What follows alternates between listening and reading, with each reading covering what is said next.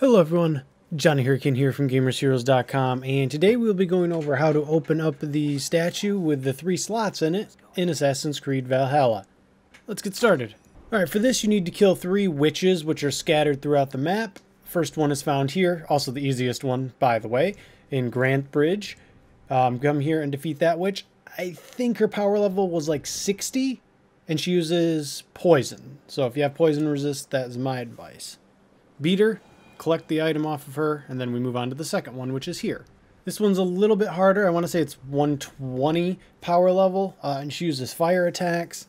After you beat her, make sure you loot her body. The only thing I can really suggest is parries. Parries are the best way to beat her. And also the harpoon move, if you can get her by a wall and throw her against the wall. In fact, I would bring the harpoon move for all of them, because you'll see on the third one, which has power level 340, this is how you can cheese her. I was only level 130-ish, 140-ish when I actually beat her. She's found here on the map, but as I said, she is power level 340.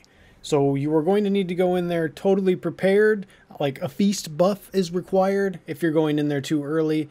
Also, you're going to want to have some high defense because she can kill you in one shot. Alright, so here's what I'm talking about with the scorpion hook. Boom, slam. Look at that. Look at that damage.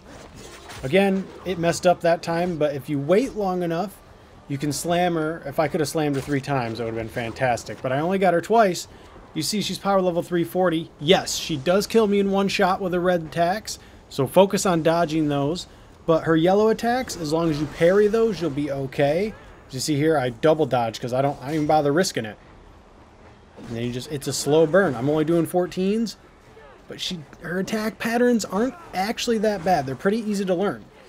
And after I did die a few times. Do you see, like right there? That's all it takes. A single hit and you're almost dead. So you have to be able to play defensively as well. And the more HP you have, the better. That's all I'm saying. But the scorpion hook move, that is almost required to beat her, in my opinion.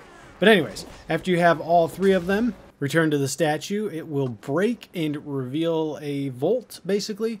Down here you will find Thor's helmet, which is the 4th part of the Thor set. So by beating the witches and doing this, you have 4 pieces of the Thor set. You will still need the cloak, which I'm currently looking for, but it's still a pretty good start. There's also a ton of other loot down here that's like silver and stuff you can sell. So grab all of that as well. But anyways, that is how you open up the statue. Good luck with the witches. I wish you well in the rest of your game, and if you liked what you saw and got what you needed, like, comment, subscribe. See you guys in the next video. Later, Gators.